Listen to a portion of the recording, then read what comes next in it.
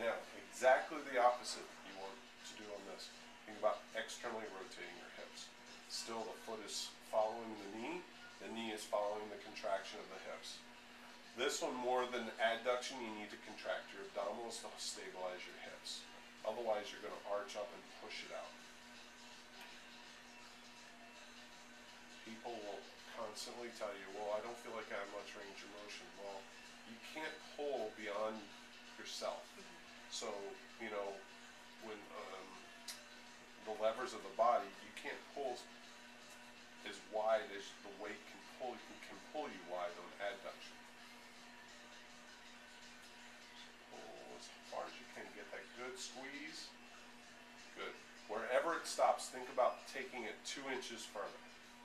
So pull, pull, pull, pull. Now pull, it's still moving, it's still moving, it's still moving, it's still moving, it's still moving. Good. You feel that contraction there? Yeah. That makes a huge difference. You won't need to do as much weight then to get the same amount of fatigue.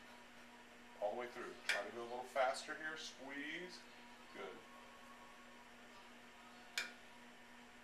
Ease into it. Now pull faster. Faster and harder.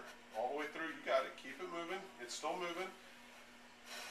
Okay. And back. We're going to do 2 more. Try not to let it bounce. That's just relaxing and contracting it. Now pull faster all the way through, all the way through, all the way through. That was excellent. Now breathe when you do that. 1 more.